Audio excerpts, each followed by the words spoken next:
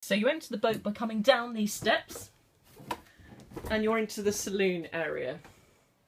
And you'll see it's quite a good sized seating area there. That table, which is covered up by the tablecloth, extends, and you've also got a bar stool, so you can seat a good number of people here quite comfortably. There's the inside helming position. A little bit of storage here.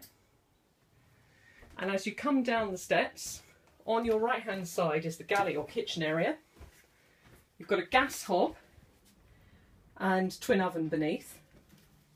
In front of you there is all the things like kettles, teapot, cafetiere, pots and pans, toaster, quite well equipped kitchen.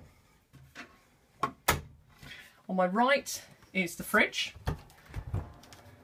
and you'll see it's quite a small fridge but big enough for the number of people that this boat takes, and there's a little freezer compartment as well. More storage in there, useful for keeping food in. There's your drawer with grater, masher, knives and forks, tea strainer, very important stuff like a corkscrew. Up here is all your crockery. So you've got plates and bowls, jug, and useful glass jug as well. And you can see some more in there. And glasses like wine glasses, water glasses, teacups, etc. are here with the sink beneath. Now at the front of the boat is a twin cabin.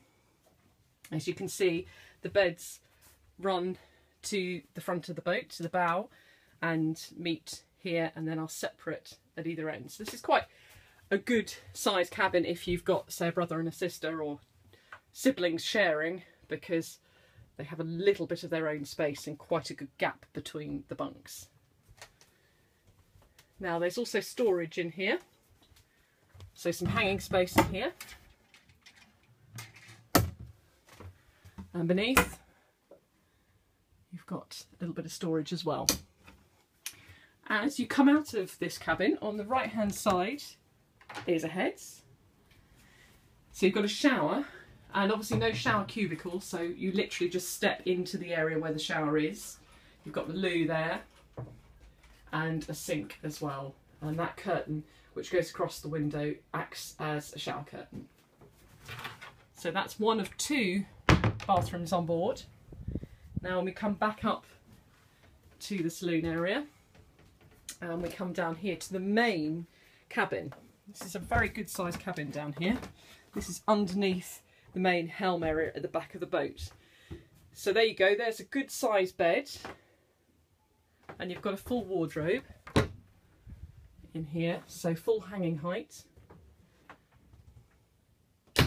You also have a little dressing table over there with some storage and another cupboard, and you have the second heads just here. So again, similar setup to the previous one: loo, mirror, another mirror, sink, and there is your shower just as you step inside. So this is a boat that will quite comfortably accommodate a family, even a family that don't get on very well with each other, because look, you can sleep at opposite ends of the boat. That goes quite well.